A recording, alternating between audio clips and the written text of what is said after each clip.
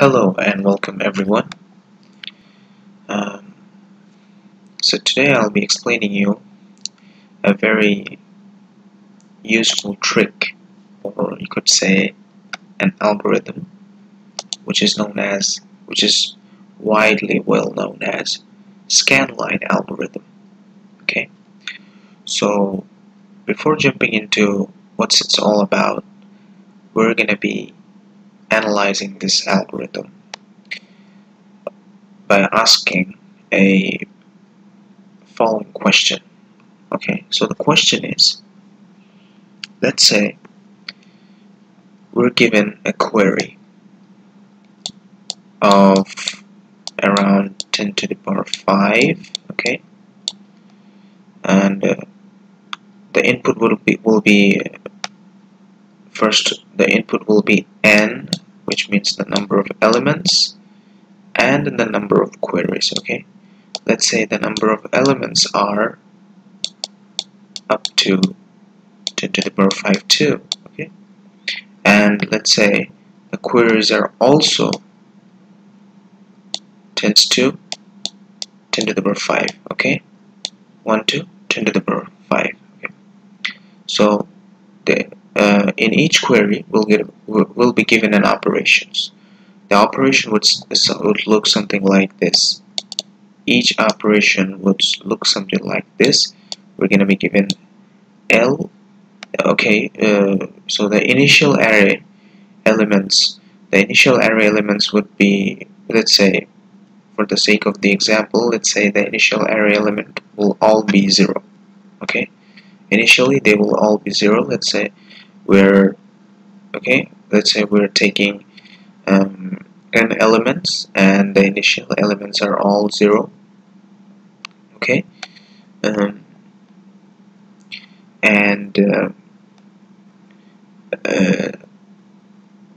for each query the operation would simply look like this: L, R, and value. What does this mean?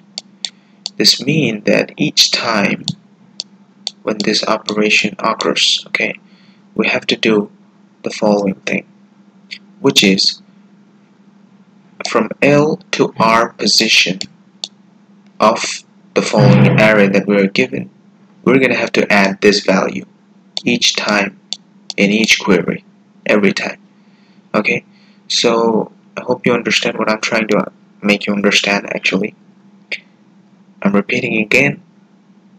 We'll be given L, R, and value. What we have to do? We have to just add the value variable, okay, this value from L to R position, okay, from L to R position, which means the total of R minus L plus 1 positions will be filled up by adding a value called which will be taken from the user. Okay, so I hope you get what I'm trying to make you understand. So if you look at the query constraints, it's up to 10 to the power 5. Okay, it's so big. The array elements are also up to 10 to the power 5. Okay, so if we just linearly try it, I mean, if you try the brute force approach, it will definitely exceed the time limit, because the query is up to 10 to the power 5 and the array element is up to 10 to the power 5. Okay, so the time limit will not fit in 1 second or maybe 2 seconds. Okay, 1 second or 2 seconds, so it might not happen. It won't happen. Okay, so a lot of the problems, okay, sometimes we need some optimization in this sort of cases, and we are given queries or something like that. So this particular case that I'm talking about, okay, it's actually, there is a very, very useful trick to make this operation for each query we had to look for up to 10 to the power 5 operations, right? Which means it could happen that I have to work on the full length of the array. So I won't have to work the full length of the array. In fact, after using that trick, the Scanline algorithm trick, the complexity will go down to just big of query. And finally, big of query, which means actually it would something look like times big of 1, you could say. Okay, so we won't have to linearly go through each and every element in each query. How can we actually do this trick? Okay, so I'll be explaining you. Let's say we're given an array of 11 elements. Okay, now let's say the first, and we have already assumed that each element initially will be 0. Okay, initially each element is 0. Let's say for the sake of the example, each element is initially 0. So let me tell you one thing before explaining the Scanline algorithm, because prefix sum, if you know prefix sum is gonna help a lot in understanding this algorithm. Okay, the small trick,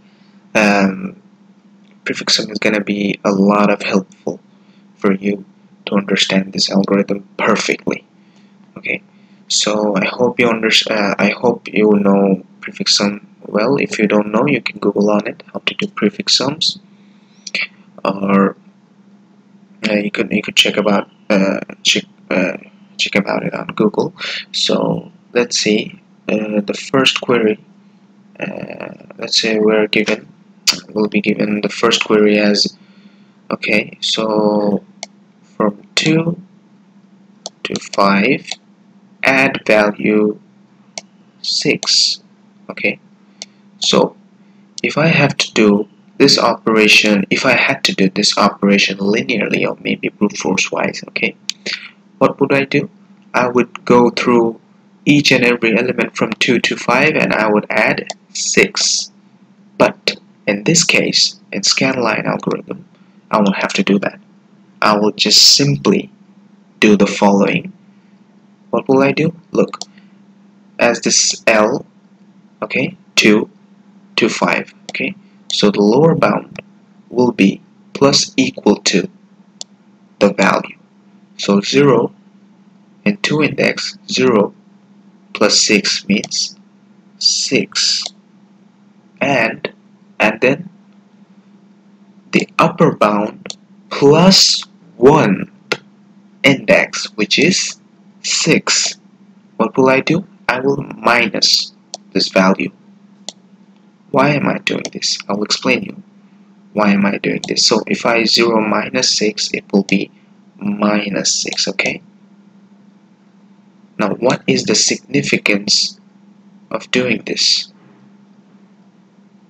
This is a very interesting part here. That's because if you see, by just doing these two operations, I just completely filled from 2 to 5 with element 6. How? Remember I told you about the prefix sum, didn't I?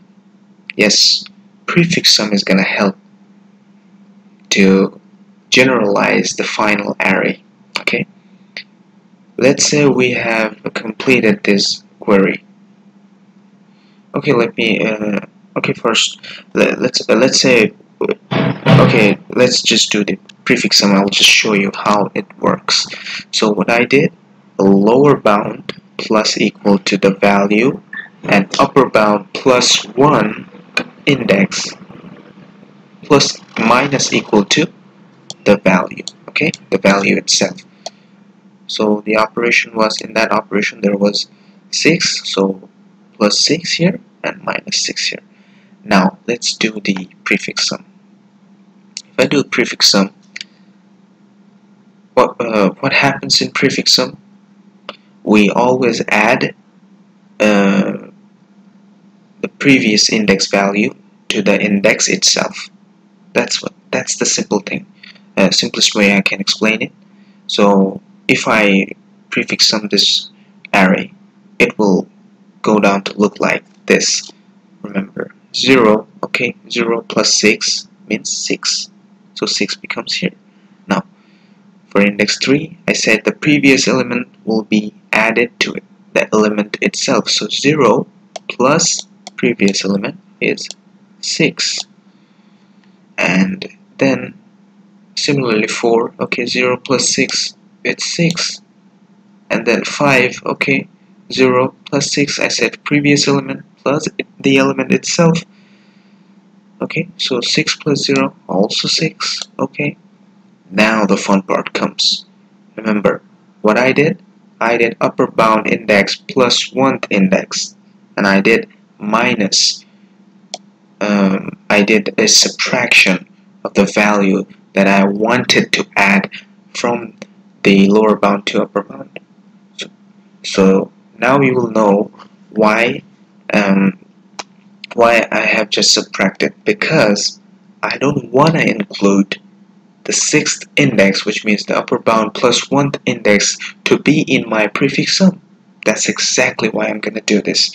Now let's see what the prefix sum gives in the 6th element. Okay, so 6th element, the prefix sum would look like minus 6 plus the previous element. It's 6. So minus 6 plus 6 means what? 0. Yes. So minus 6 plus 6 means what? 0. So in this way we could linearly finally we could, after completing each and every query operations by the initial phase, and after ending all of the query operation, we can do just a final prefix sum operations to find out the final result of the array. Okay, so I hope you understand this explanation. I hope I made you understand. Let's take another small example to make you understand more clearly. Let's say elements, to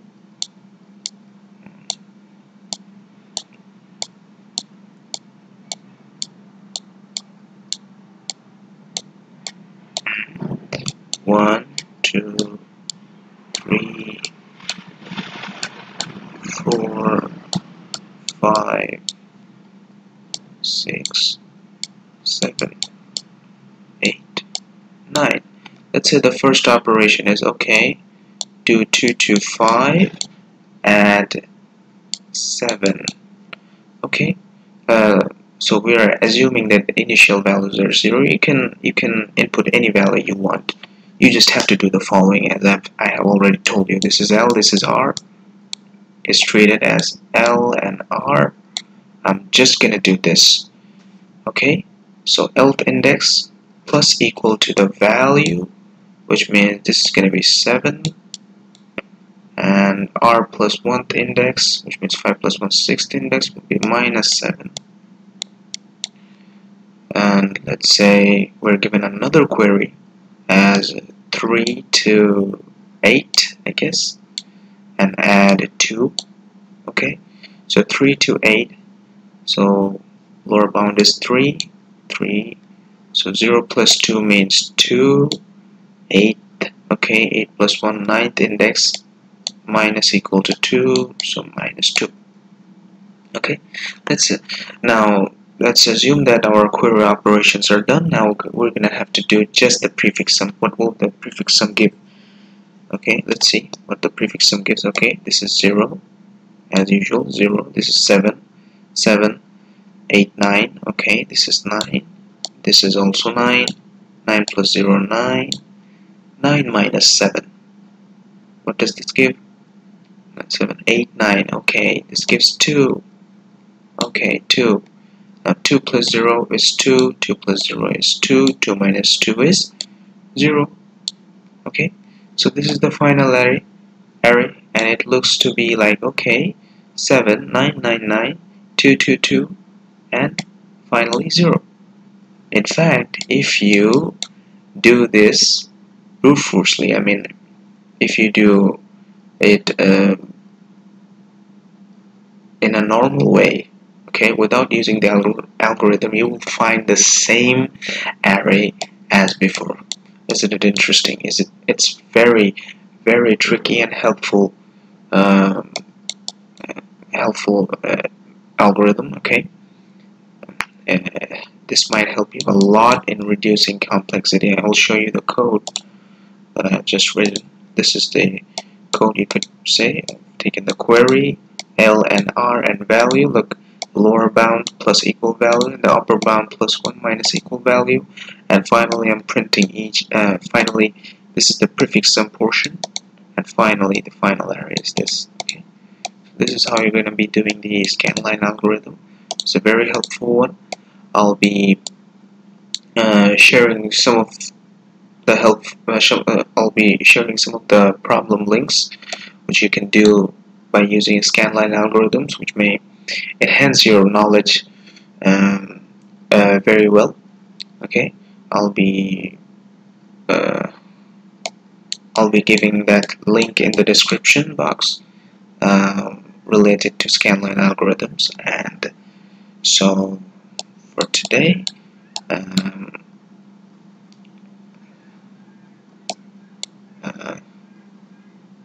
so till next time,